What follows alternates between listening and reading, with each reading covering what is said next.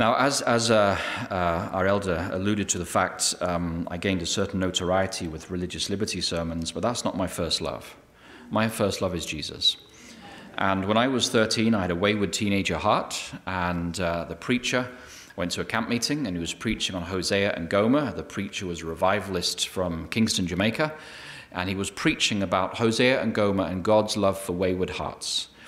And I realized that I had a wayward heart, and God was calling me back to him. So I went forward at the altar call at the age of 13, and it was the best decision I ever made. So young people, I want to challenge you today to give your lives to Jesus Christ, because he is the way, the truth, and the life. And in a lost world, you do not want to be without a moral compass. So I'm going to talk today about one of the stories of Jesus, because that's my first love. And as we're in the shadow of Loma Linda, I thought I'd pick out a topic on the healing ministry of Jesus, because I assume there must be some hospital administrators or physicians or PTs or nurses or people involved in the healing profession here today. So I want to talk about a healing miracle of Jesus. And I picked the story of Jairus and the woman with the issue of blood. So that's the sermon I've prepared for this morning. And I ask you to bow your heads with me and invite the Holy Spirit to bless our time together. Dear Heavenly Father, we thank you that your Spirit inspired Mark to write this story for the Christians of Rome.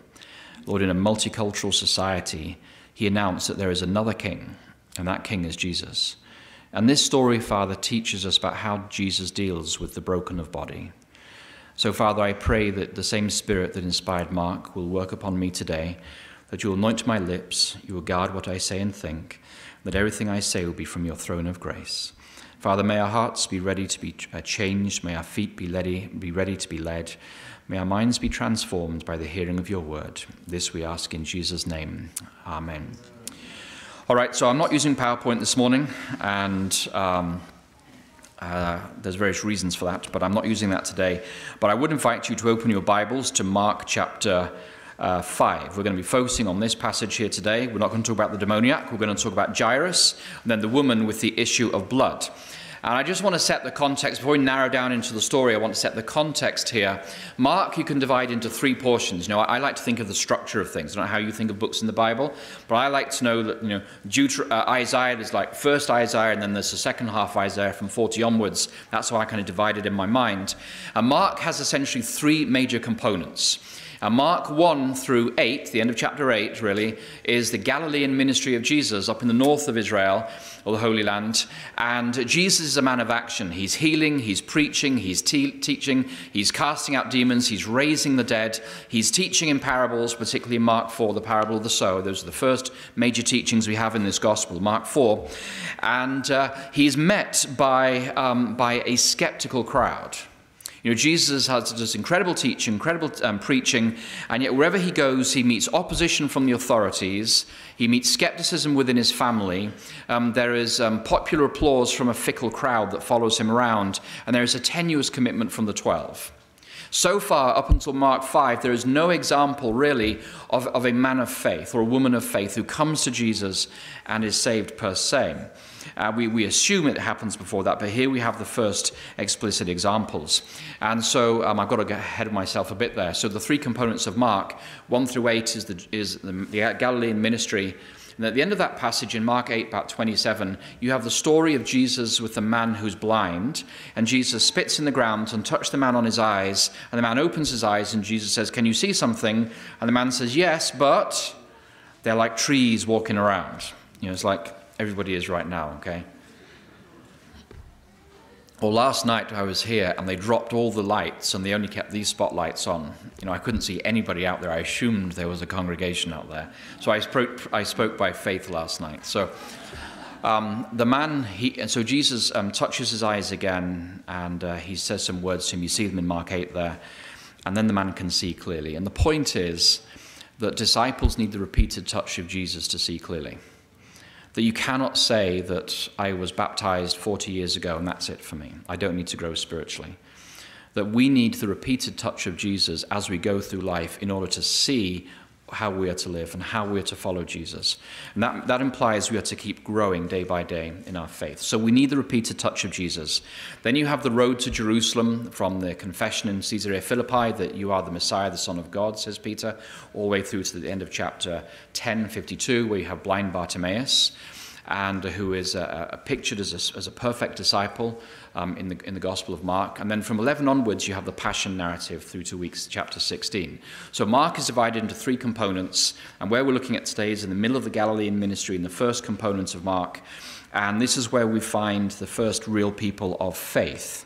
And so the context, though, and where is this story actually happening, the story of Jairus and his daughter? Well, if you look in Matthew 9, when Jesus comes back from healing the demoniac on the other side of the lake, he comes back to his hometown, which is what Mark 5:21 says. He's coming back to the Jewish side of Galilee, but he goes to Capernaum, his hometown, and he goes to the house of Matthew Levi. Now, Matthew Levi was a publican, which means he worked for the IRS, which meant he was a traitor. I mean, I'm not saying if you work for the IRS today you are a traitor. I'm saying that in those days, if you were a tax collector for the Emperor of Rome, you were considered a traitor. And the Jewish sicarii and the zealots would walk up behind tax collectors with their curved knives and give it to them in the ribs. It was a dangerous job. They were corrupt. They made a lot of money by extorting money from the people. And so Jesus goes and he eats with Matthew, who is a traitor, with his fellow traitors, and there are sinners, which is a euphemism for women of ill repute. So you might say that Jesus in this story is going to a Hooters bar. Let's be honest. He's going where no self-respecting rabbi or scribe or Sadducee would ever go. Why? Because the Son of Man did not come to condemn, but to save. God did not send his Son into the world to condemn the world, but that through him the world might be saved, John 3:17.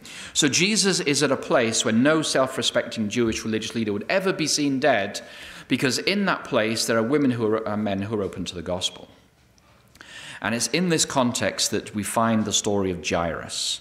And so Jairus, we're going to pick up the story in Mark 5, verse 22. It says there, "Then one of the leaders of the synagogue named Jairus came, and when he saw him, he fell at his feet and he begged him repeatedly." And if you look at this chapter just in your Bibles, you'll notice that from Mark 5:21 through 24, you have the story of Jairus. Then the story of Jairus picks up again from verse 35 to the end of the chapter. And in the middle, you have the story of the woman with the issue of blood. Do you see that in your Bibles? This is what the scholars will call a sandwich construction. If I give you a sandwich, if at potluck today somebody says, "Would you like a sandwich?" your response is, "Well, what kind of sandwich is it?" See, a sandwich is defined not by the bread on the outside, but what's in the inside. Yes? Is it a PB&J? Is it, cheese and tomato? Is it peanut butter and Marmite? I mean, who knows what's in the sandwich? What's in the sandwich defines whether you want the sandwich, yes? The filling defines, it adds meaning to the sandwich. And so if you look just on Mark 6, I don't know why I keep saying Matthew this morning. We're in Mark. Let's stick in Mark. If you look at Mark 6 in verse 5 and 6 and 7 and 8 and 9 and 10, 11 and 12 and 13, that's where Jesus sends out the disciples. And then if you look at Mark 6 and verse 30, it says the disciples gathered around Jesus and told him all that they had done and taught. And so you have two ends of the sandwich. Jesus sends them out, and then about 30 verses later, they come back to Jesus and they say all that they've done. What have they been doing? They've been casting out demons, raising the dead, teaching to large crowds and to popular applause and healing the sick. And you'd imagine that being a disciple of Jesus is a one-way ticket to popular acclaim and applause and popularity. But in the middle of this, Mark sandwiches the story of John the Baptist, who dies for his faith. And it's a reminder to those 12 and a reminder to us today that if you become a disciple of Jesus, you would be wrong to assume it's a one-way ticket to popular acclaim and popular applause. That we do have to pay a cost. There is a cost for following Jesus. Dietrich Bonhoeffer understood that in The Cost of Discipleship, written during the Nazi era in Germany. And so we're going to come back to this sandwich with Jairus and the woman here. And we're going to pick up the story with Jairus.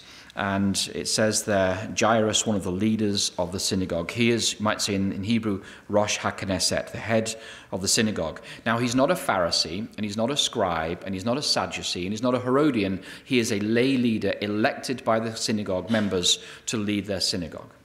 And as such, he is a respected member of the community. He is like your conference president here, someone who's elected by the constituency to lead the body of Christ here in Southeast California. Is that the conference here, by the way? Southeast California, yes. Southeast California, yes. Okay, thank you. As we say among the pastors in Minnesota in February, if you get a call to California or Florida in February, then God is definitely calling you. The weather here is so nice. So anyway, so this is a leader of the synagogue. He's responsible for the preaching roster. He's responsible for the prayer, who prays in the synagogue. He's responsible for appointing the singers in the synagogue. He's responsible for overseeing the poor fund. He's responsible for the public relations of the synagogue. This is a person of serious social standing in Jesus' hometown. And he is very well aware that the Pharisees do not like Jesus, and neither do the scribes, and neither do the Herodians. They've been plotting for Jesus to die for at least 3 chapters now in the story of Mark. And he must have been aware that Jesus was not approved by the social elites of Jerusalem and of Galilee. And yet, we read here that he comes to Jesus. And he doesn't just come to Jesus after church in the synagogue.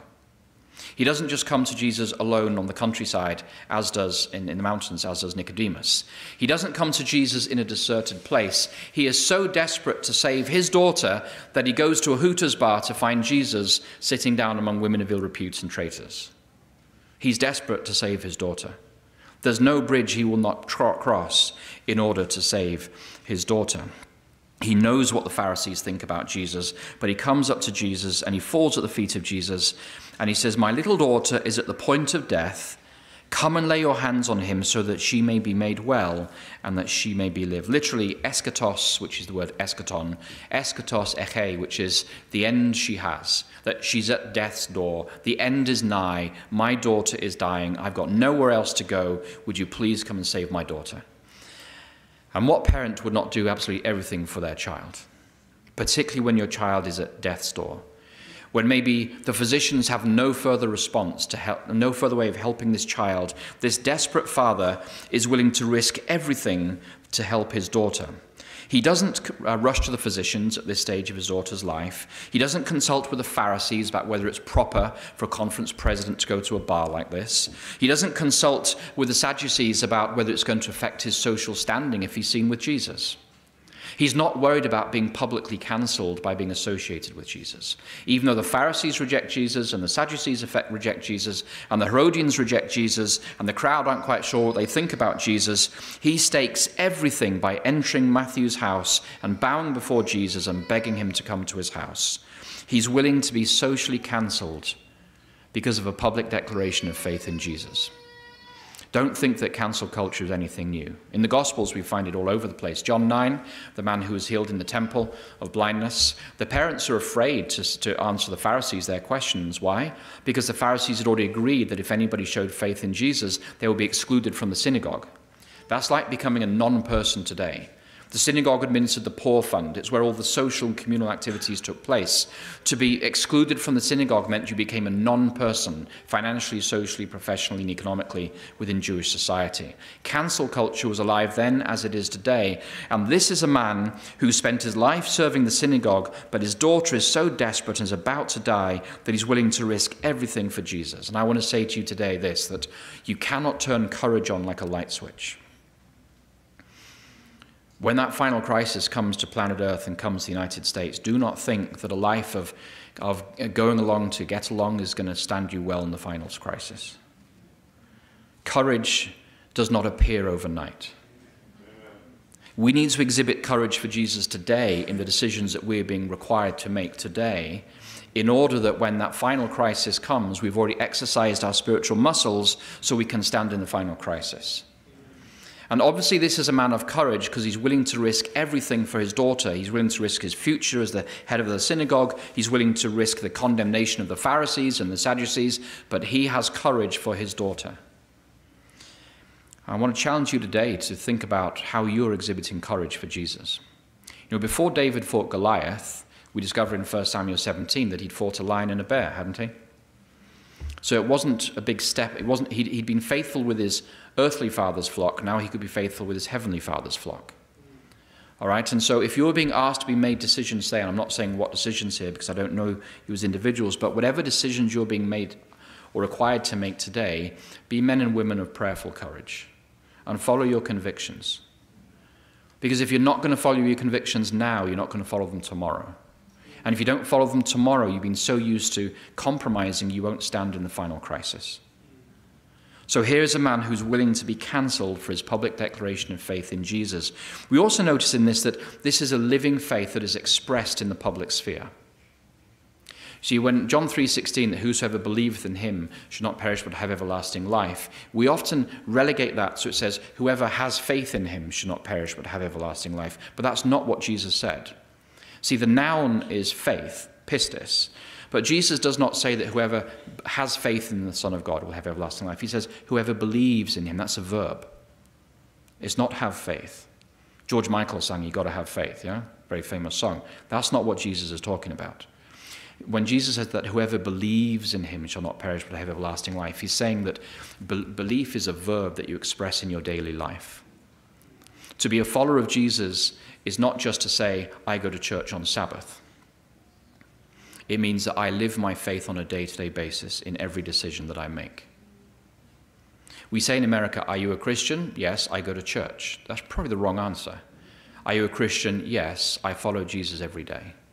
I express my faith every day. I'm not ashamed of my faith any day. I'm willing to live my faith every day, regardless of the consequences, whether it be legal or employment or financial or whatever the case may be.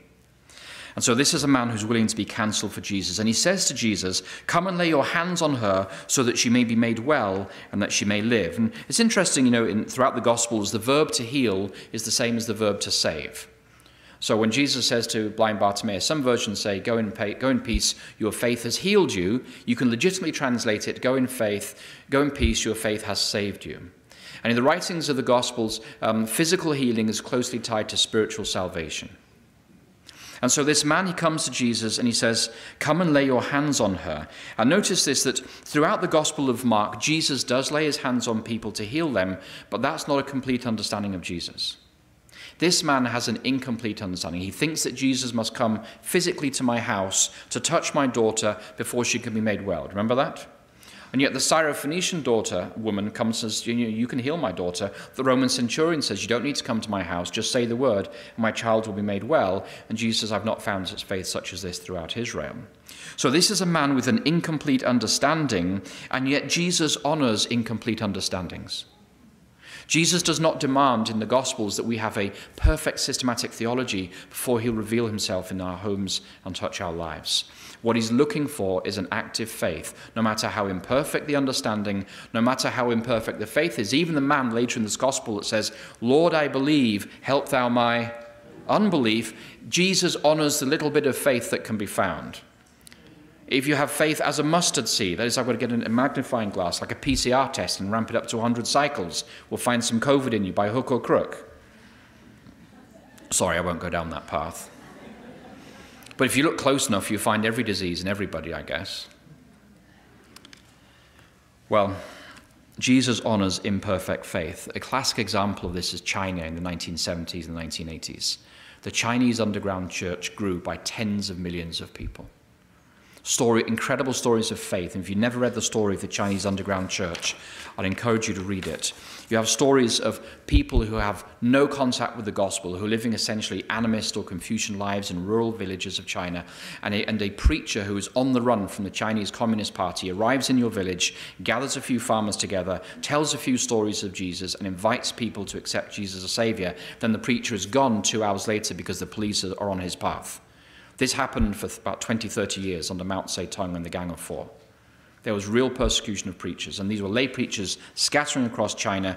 And there are reports from all across China that somebody would say, well, I don't understand everything I heard, but my mother has leprosy, I'm going to pray for her to be healed, and the mother was healed in the name of Jesus.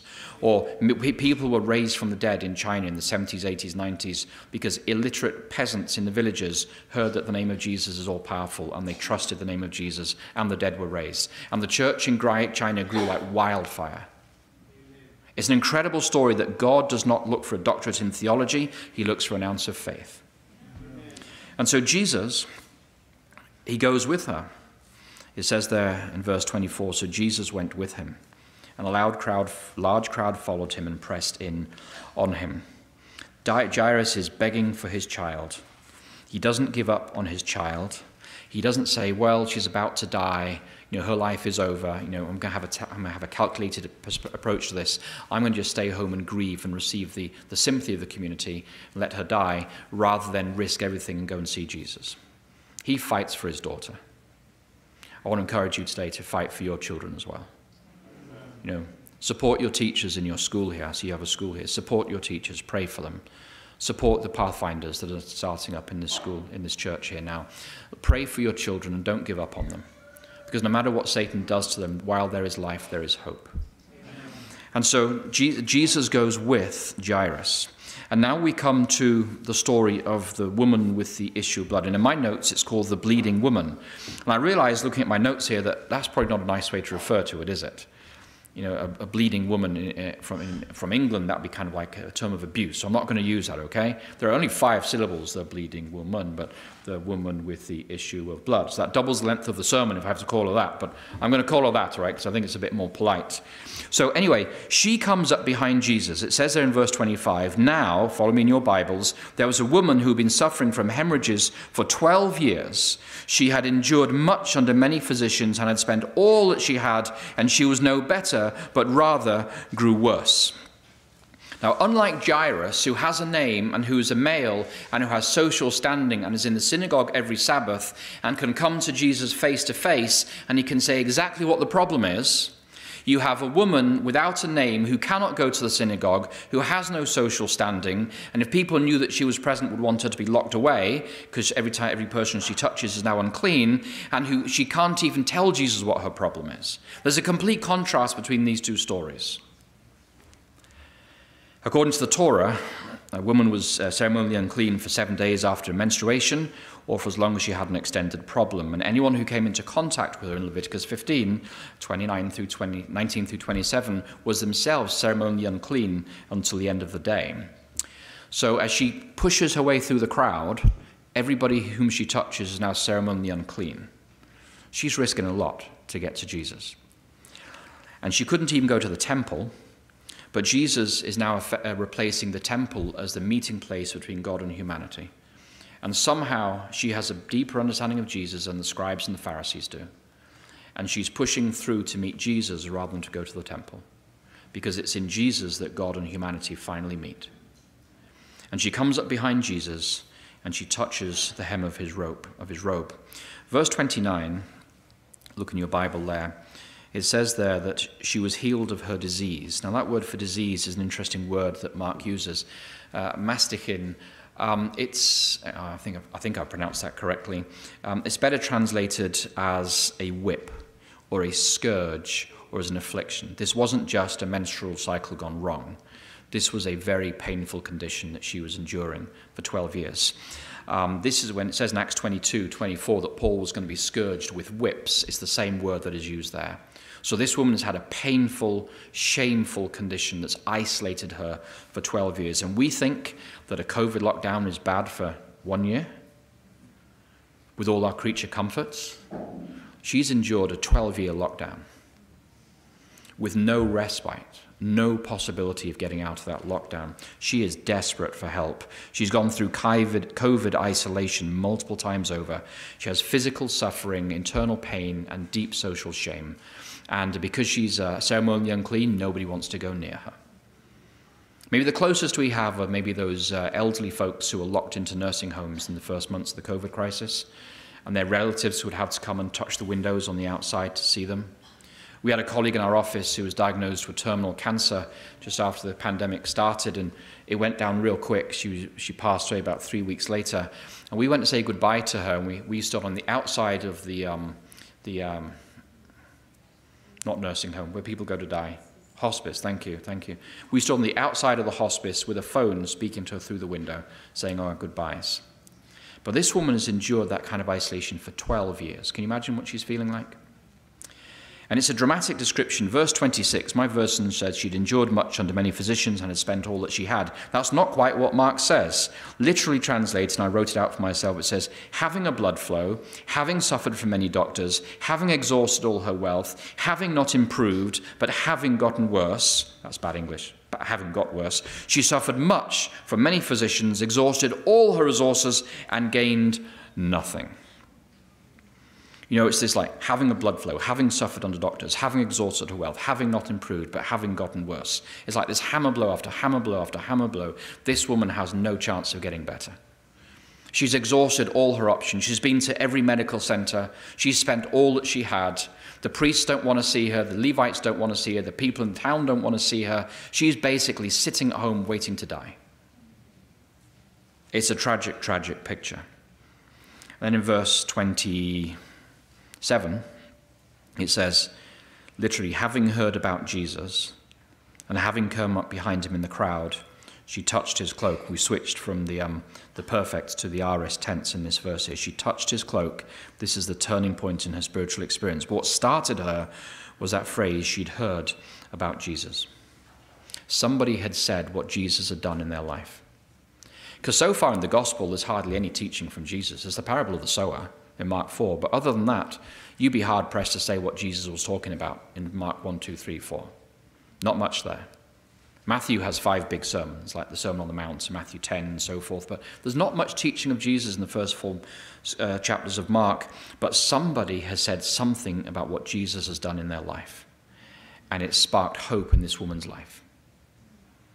Somebody gave their testimony. Somebody shared what Jesus had done for them. Somebody was willing to say, in a world where the religious and social elites mocked Jesus, that I don't care what the world says, this is what I know he's done for me. And you're going to have to live with the consequences. And we live in that kind of world today, where if you express your faith in Jesus, the social elites of our nation will mock you and view you as some kind of like backward rube in Kentucky or something. No offense to Kentuckians, but you know what I'm talking about. You're a country hick. But she has heard something about Jesus. And notice this, she had heard about Jesus. It doesn't say she'd heard that the disciples who followed Jesus were always arguing about position. And it doesn't say she'd heard that the disciples were arguing about who was the greatest in the kingdom of God.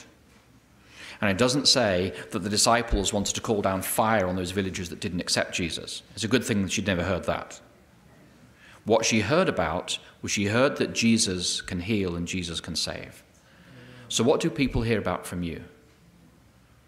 What do they hear from you? Do they know you as representatives, ambassadors of Jesus here in Mentone Church? Or do they hear about the troubles of the saints from you? Do they hear about the political polarization in our nation, how bad this person is or how evil that person is? Or do they hear that there is a better way in this world, and that is to follow Jesus? What do people hear from you? Because you may be the only Christian in your school, in your class, in your dormitory, in your place of work, in your clinic, or in your hospital ward. What do people hear from you? You know, I was sharing in the first service today, I had a variety of medical issues in the last 5 years. I had a broken tibia and fibula, then I had a kidney stone and some back pain and a few other things. And I was being checked in to have my kidney stone pulled out, which was I won't tell the story because there are kids present. And anyway, it was a mess. For days afterwards, and I was preaching in a diaper, okay, because couldn't control myself. I can give you a hint of what was happening, and that was the worst sermon I ever preached, because I kept worrying, is it showing or is it not? But anyway, and I can't even remember why I've gone down this path. My mind goes down these rabbit holes. I have my wife to gently remind me, to steer me back to the topic. Now, where were we? Seriously, I've lost my chain of thought. Something about doctors and medical care, and if it comes to me, I'll tell you, all right? But anyway, I'll come back to that. Somebody once wrote me a note after a sermon that said, Pastor Vine, they said, I did a children's story about being forgetful. My wife sent me into town to had some clothes back on a Friday afternoon, and I couldn't remember when I got to town why I'm in town. So I drove around town, and I thought, well, I always go to Lowe's, because maybe that's why I came to Lowe's. I walked around Lowe's thinking, what did I want in Lowe's? But nothing came to my mind. And so I bought some LED light bulbs, because if I'm Lowe's, I always buy LED light bulbs. And I drove home and showed them to my wife, and proudly showed I got these LED light bulbs. And she said, did you hand the clothes back? Oh, that's what I went to town for. And she said, what were you thinking about? I said, I wasn't. I said, after 21 years of marriage, I've been institutionalized. I've lost the capacity for rational, independent thinking. So anyway, those of you guys who've been married for many years, you know what I'm talking about. Yeah. So, anyway, how did we get onto this? Anyway, immediately her hemorrhage stopped. All right, she'd heard about Jesus. Oh yeah, I was being checked in for my kidney stone, and the lady says, well, are you male or female? I said, I'm a penguin. And that's where I was going, and she says, well, what do you mean? And so we had a conversation about you created the image of God, male and female created he, them, and what are your options on your hospital system here? I want to know what your options are, and if I say I'm a penguin, you're legally obliged to write that down. When I flew into New York recently from Morocco, they wanted my gender identity on the landing card, and so I thought about it long and hard, like what do I identify as at 12:01 a.m. today? And I put down jackhammer, and I think some poor civil servant has to enter this into their database that a jackhammer arrived on flight so-and-so from Morocco.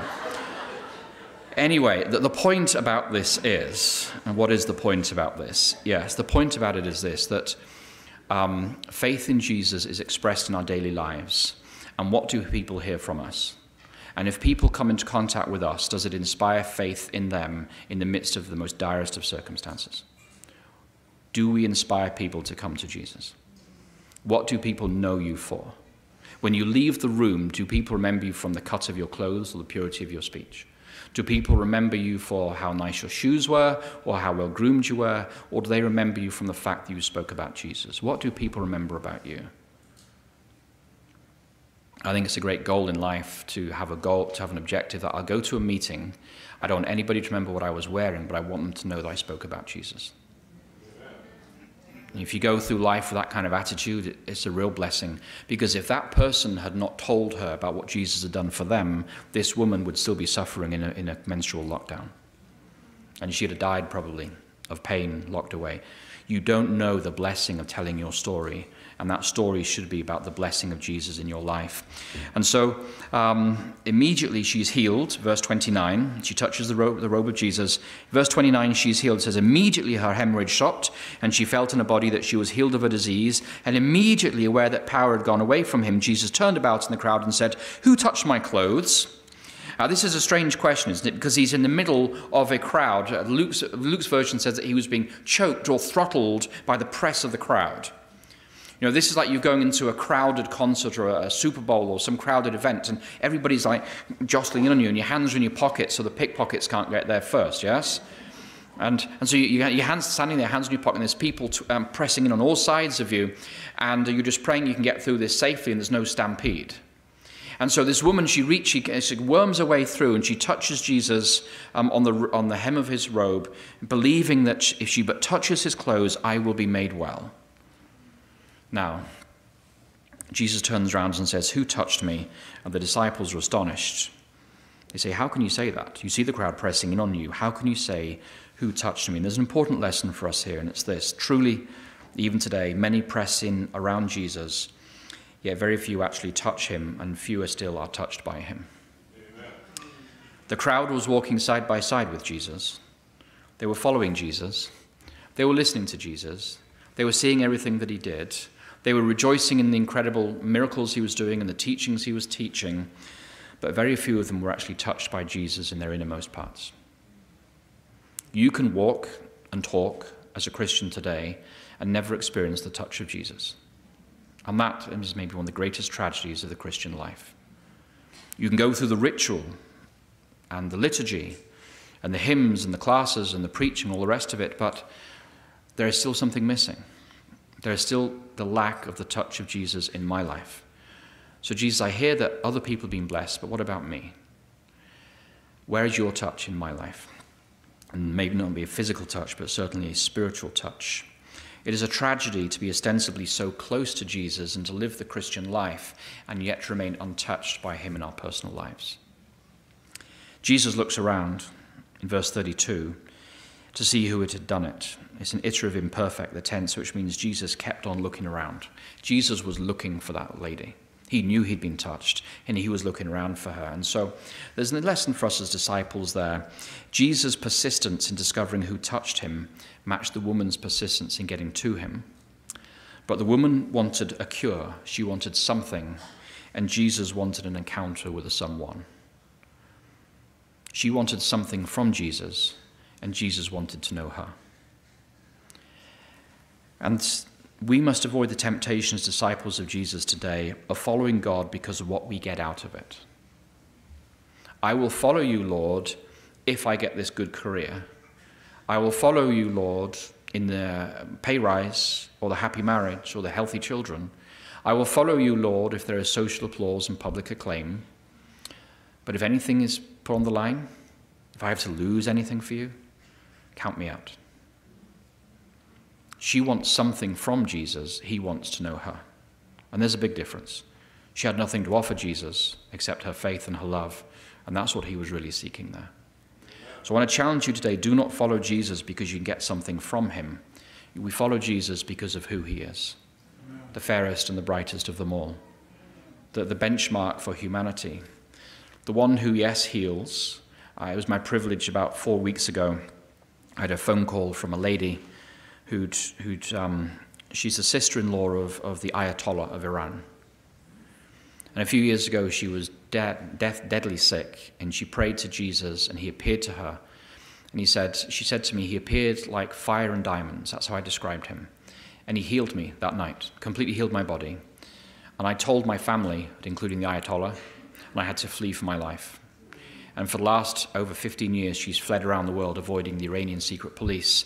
Now she's a refugee somewhere under protective custody, new identity. And an incredible story of a devout Muslim woman who was healed at the height of the Iranian regime, right in the inner circle there, and is now a follower of Jesus, who lost everything for Jesus. But she called me because she says, I need to tell my story. People need to know that Jesus appeared to a deathly ill woman in a foreign land, and he healed me, despite the theology that I was espousing. Jesus does appear, and he does heal people today. So Jesus wants to meet you, even if you want something from him. And he invites us today to follow him not because of what we gain, but because of who he is. Because we follow him, as we follow him because of who he is, our characters are transformed. If we follow him because we want something, we're exacerbating greed in our own lives. And when we lose that one thing, we're tempted to lose our faith in Jesus. And regimes around the world control Christians because of fear of loss. Let's just cut to the chase here. Persecution works because the government takes away your career, your home, your house, your possessions. And people, we do not want to lose these things, therefore we give up our faith in Jesus. And those kind of decisions are coming to America very, very soon. Some of you are already facing questions of conscience. I'm neither pro nor anti-COVID vaccination, but it is a question of conscience. And you have to live with your conscience. And if you choose in good conscience to take the vaccine, I thank the Lord. If you choose in good conscience not to take the vaccine, I fully support that as well. But act according to your conscience, because that which does not proceed from faith is a sin. So you need to be convicted that doing X or not doing X is God's will for you in your life. This is not an anti-vaccination talk, it's a pro-freedom of conscience talk. And so Jesus looks not for her, she looks for him because she wants something. Jesus looks for her because he wants her. And she falls at his feet.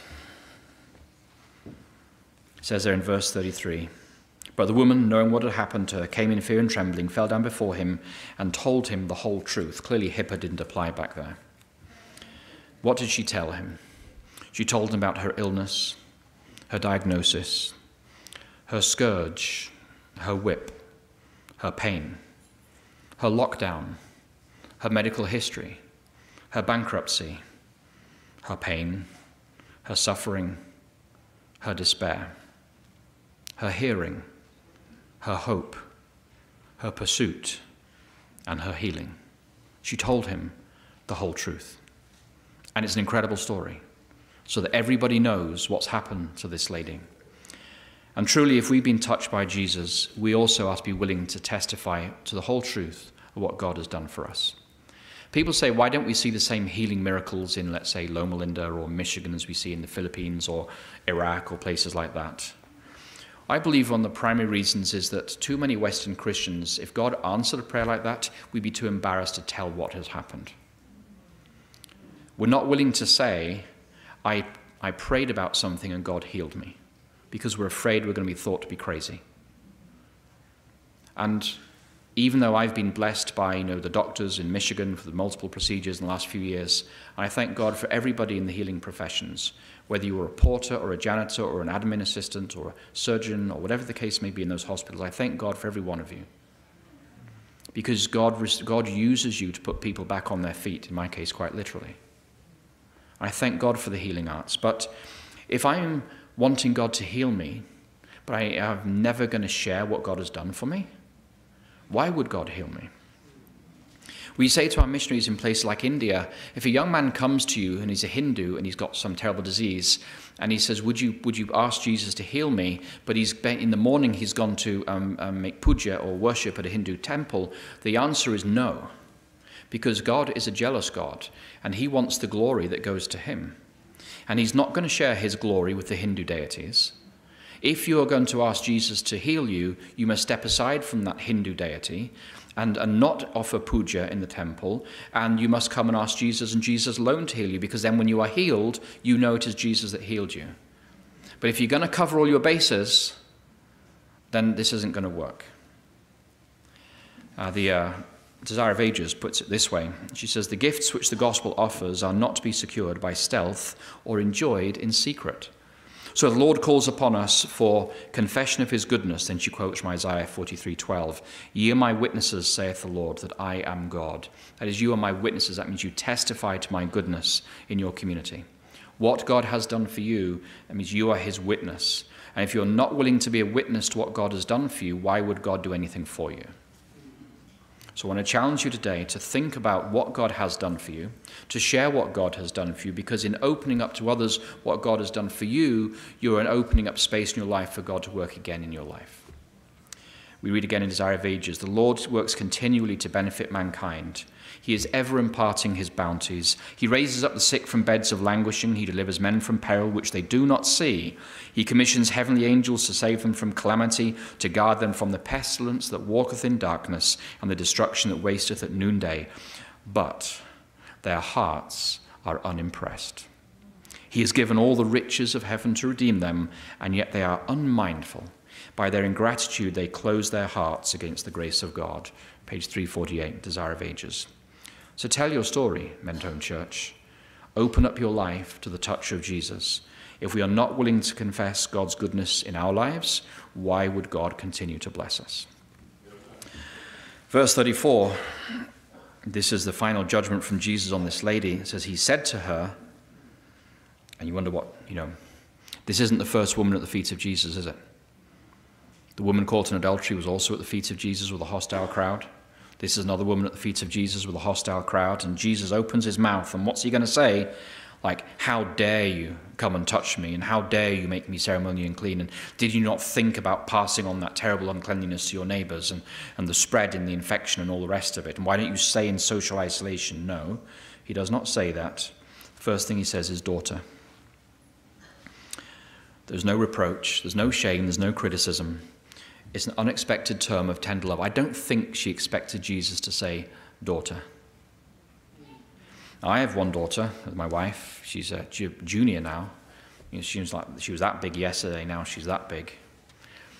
And I think it's good for a guy to have a daughter, because it awakens the tenderness in your character that may never otherwise appear. I have a son as well, so there's rough and tumble there. But having a daughter, having a daughter is good for a guy, because it awakens the tenderness that may never otherwise appear. And Jesus turns to her, and he doesn't say woman, he doesn't say you, he calls her daughter. It's a term of endearment. My daughter's name is Christina, but I don't call her Christina at home. We all have pet names for our children, yes? We call her Kiki, and she's happy with Kiki at home. Don't tell her that, but she's happy with Kiki at home. It's a term that expresses love and endearment and tenderness, and I'll do anything for you.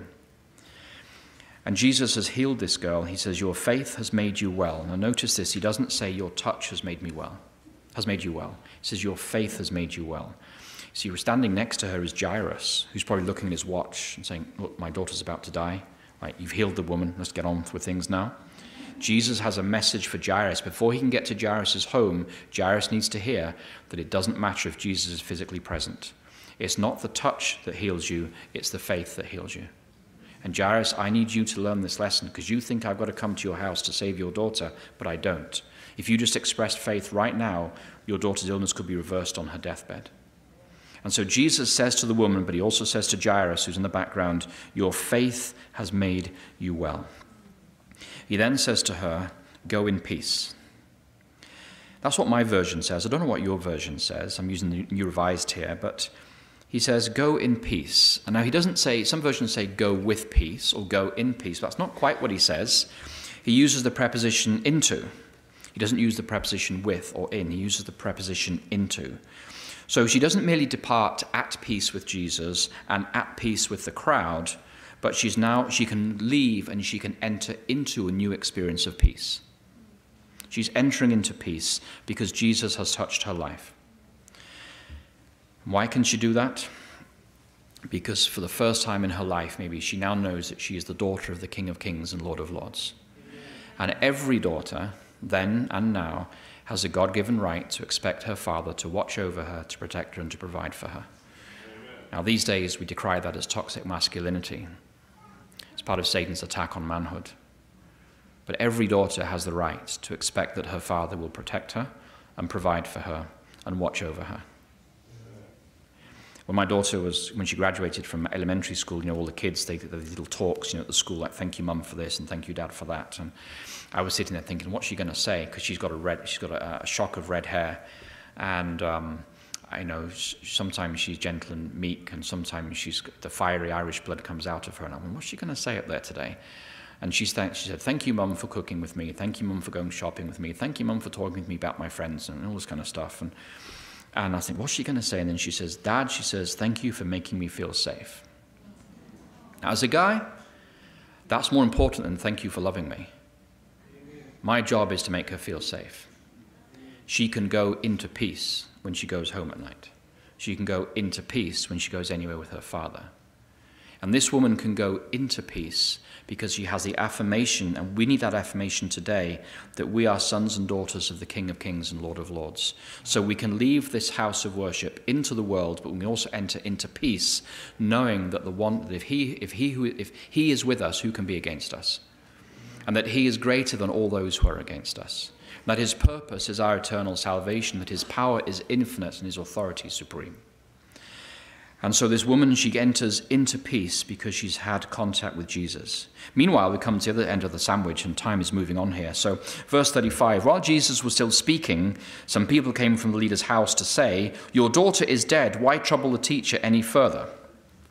The delay with the woman has been fatal for Jairus' daughter. She is dead. Why bother Jesus anymore? Low expectations of God lead to low results. She's dead. Don't even bother asking him to come to the house. Nothing can be done. She's dead. If we have low expectations of God, guess what will happen? We'll see low results.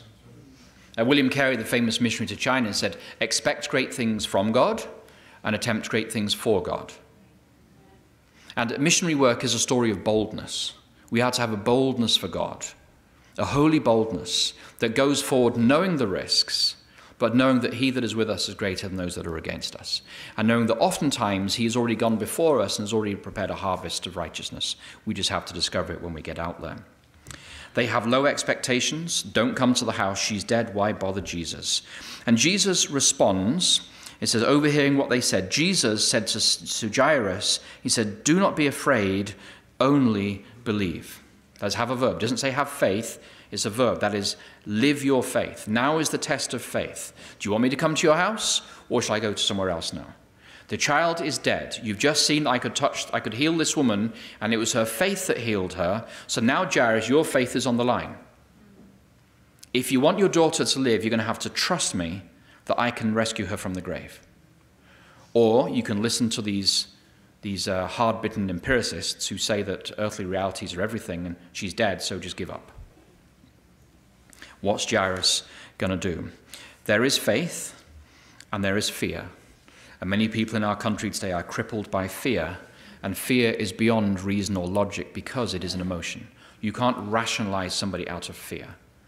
It is perfect love that casteth out fear.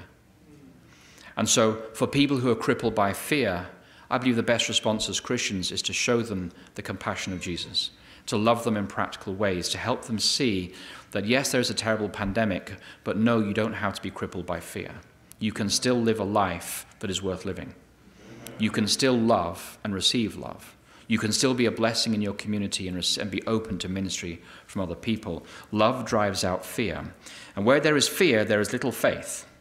And so Jairus must choose. Must he focus on the circumstances of his daughter's death, or will he focus on what Jesus has just done for the woman with the issue of blood? Yeah, 9 syllables. That took a bit of time, didn't it? Yeah. But likewise, we must choose. Will we focus on the visible circumstances before us, or will we choose on focusing on God, for whom all things are possible? Where are we going to focus? Jeremiah 32:22 says this, 27, "See or behold, I am the Lord, the God of all flesh. Is anything too hard for me?" Keep on believing, says Jesus. It doesn't just say only believe. It's a present imperative, and it's got a continuous sense that is believe now and keep on believing. Because you're going to run into obstacles, and the faith is going to carry you through that fear, and the faith is going to carry you through that uncertainty, and the faith is going to carry you through the naysayers, and the faith is going to carry you through whatever this world throws at you. You've got to keep on believing.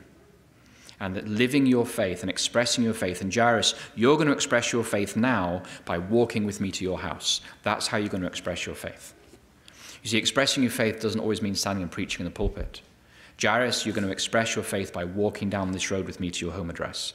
Something as simple as that, but which your friends are telling you is pointless at this moment in time. So expressing your faith doesn't have to be converting multitudes. Maybe it's expressing the little things of life as well as in the big decisions of life. And so they come to the house. They find the professional mourners there. People are weeping and wailing loudly. And Jesus says, the child is not dead, but the child is sleeping. And they laughed at him.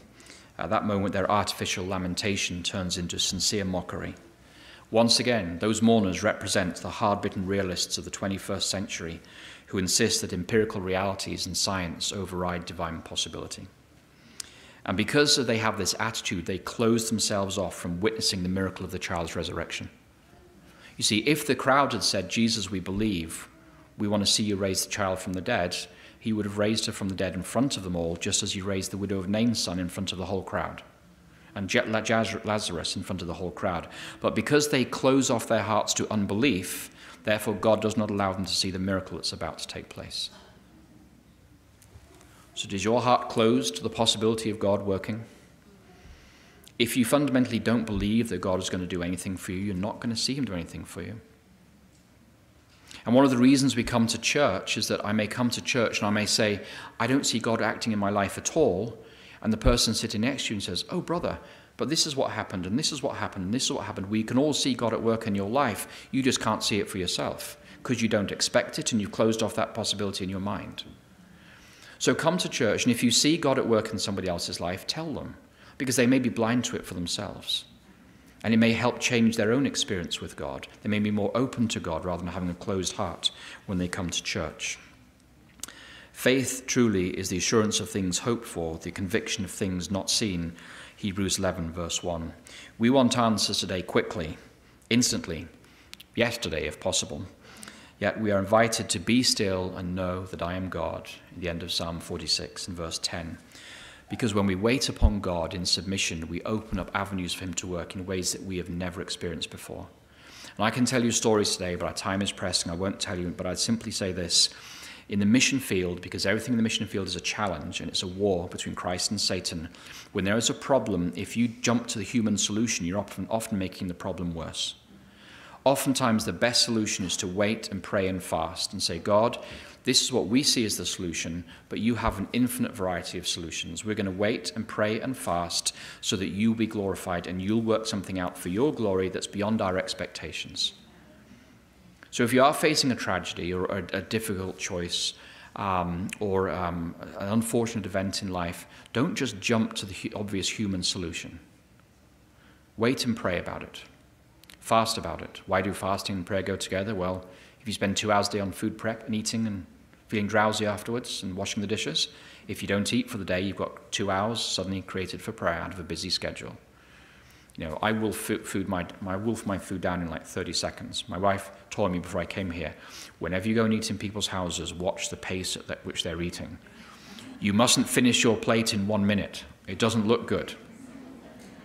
And so I often don't remember what I ate. And she said, "Did you like it?" I have to look at her plate to remind myself what was it I just ate.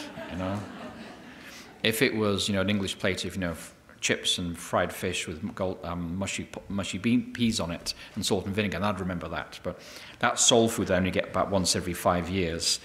Again, I've lost my place here. Oh yes. Praying and fasting. If you fast, you create time for prayer. If you fast, you feel weak. What you're saying to God is, I'm submitting myself to you, and if there is victory, it comes through your strength, not through mine, and to you be the glory. So if you're facing a decision right now, maybe about employment, pray and fast about it, and act as and when the Holy Spirit prompts you. And act in good faith, and see what God does for you. He may open up for you. You may see options A, B, and C before you, and none of them are good. And God may give you option D, E, or F. So wait and see what God can do for you. And so we carry on with the story. He comes into the room. The crowd are not there because they've closed themselves off to the possibility of Jesus working a miracle. Therefore, they're not going to be allowed to see a miracle. And Jesus, he comes in. The three are with him, Peter, James, and John, the child's mother and the father. They went into where the child was, and in verse 41 it says, he took her by the hand and said to her, Talitha cum, which means, little girl, get up. And immediately the girl got up and began to walk about. She was 12 years of age, and they were overcome with amazement. Now Jesus doesn't call her by her name. He doesn't say Hadassah or Rebecca or Rachel or Sarah. He uses an extremely intimate term, like I would say to my daughter, Kiki. He's using a term of extreme tenderness and endearment. He's letting Jairus know that I feel the same way about your daughter as you, her earthly parent. She's not only precious to Jairus, she's precious to God. And literally, Talitha means little lamb. Little lamb. This is the good shepherd. The good shepherd who knows his sheep. And when the good shepherd speaks, his sheep will hear his voice, and they will answer his voice even beyond the grave. This is the good shepherd speaking who lays down his life for the flock. The others out there who mock me, they are hired hands and bandits. But I came to give life, that you might have it abundantly. Little lamb, this is the good shepherd speaking. Please get up. It's a beautiful image of Jesus. Jesus calls his sheep by name today, and he leads them out. Missionaries in the field see this with their children, with broken and abused bodies and snatched innocence in some parts of the world. They are still little lambs to Jesus Christ. Our children today, who many of them go through incredible abuse, and they have a lot of brokenness, are still little lamb to Jesus Christ. For believing parents, this passage is the promise that one day you will see your little child again. That the good shepherd who could raise this girl can raise your child. It's natural to bury your parents, but it's not natural to bury your children. As a pastor, I hate weddings, and I love funerals. It's kind of perverse. Because at a funeral, nothing worse can go wrong. But at a wedding, everything can go wrong, and it generally does. But Jesus comes to these weddings, this funeral, and you don't find Jesus coming to funerals and leaving it still a funeral throughout the Gospels. When every time Jesus comes to a funeral, he turns it into a celebration. This text is the promise of the resurrection for the dead children of parents who have faith in Jesus. So what Jesus says to Jairus, do not be afraid, but keep on believing, applies to us today.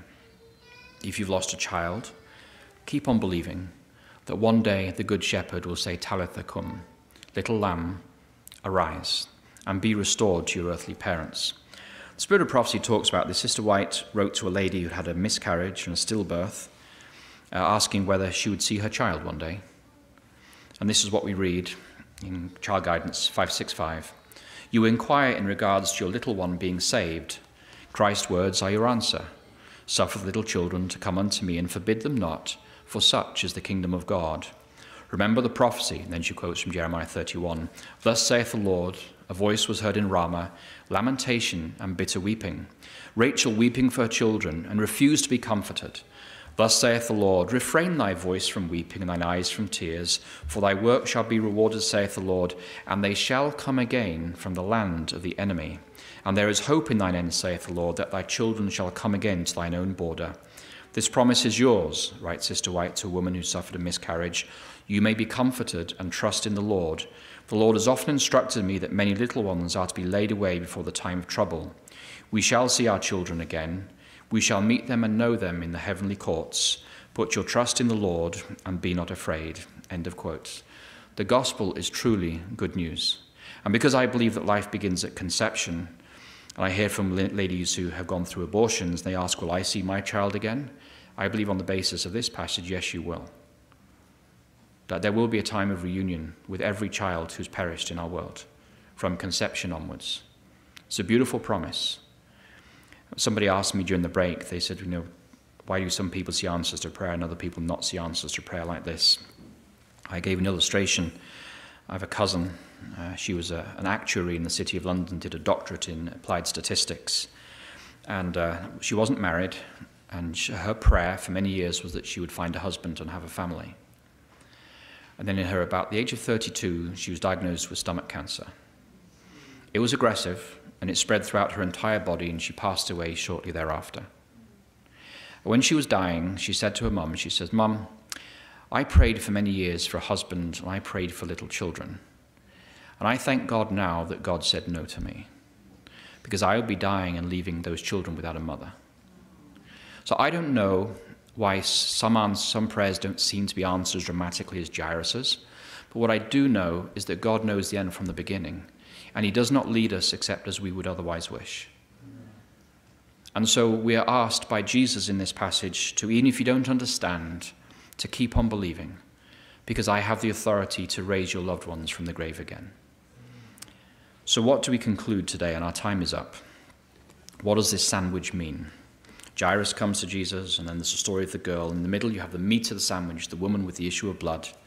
Well, unlike the woman, Jairus has a name, social standing, position, and status. He's well respected. She is merely known and defined by her shame and by her uncleanliness. She has no name. She's in perpetual lockdown. Jairus approaches Jesus from in front, she timidly from behind. He can tell his whole story and win public sympathy. She can't say a word about it without receiving public opprobrium and hatred. But despite her gender, her namelessness, her uncleanliness, and her shame, it is she who exemplifies true faith, not Jairus in this story. When Jesus said to Jairus, do not be afraid, keep on believing, he was inviting Jairus and us to manifest the same faith as did that nameless woman. That faith means today choosing to look in faith to Jesus, not in fear upon our circumstances. Choosing to trust in Jesus despite all the evidence to the contrary. It is a faith that knows no limits, no, not even the raising of a child from the dead. So my charge to you today is this: never give up on your children, as did Jairus, physically, emotionally, or spiritually. Jesus doesn't. He fought for that little girl beyond the grave and raised her from the dead. Learn about Jesus and live your faith in your daily life. Do not just say, I believe in Jesus, but I believe in Jesus. I live my faith. In my business, in my practice, in my home, I will express my faith in every decision that I make. Testify publicly to God's goodness in your life, and thereby you will open your life to the healing touch of Jesus. Do not allow the fear of your circumstances to cripple you or overwhelm you today, but invite you today to turn your eyes upon Jesus and trust in him and discover that for him all things are possible. May God bless you as you live for Jesus here in Mentone is my prayer. In Jesus' name, amen. Hi. Thanks so much for joining us today for our church worship service here at the Mentone Seventh-day Adventist Church. We're here to serve, so if you have a Bible question or if you have a prayer need, please don't hesitate to reach out to us. Our phone number is 909-492-0738, or you can email us at office@mentonechurch.org. And if you find yourself in our area, which is in the inland area of Southern California, please come by and visit us. We would love to meet you. And in the meantime, Please subscribe to our YouTube channel, and don't forget to click on the little bell. That way you'll receive notifications when we are live streaming. God bless. Have a great week.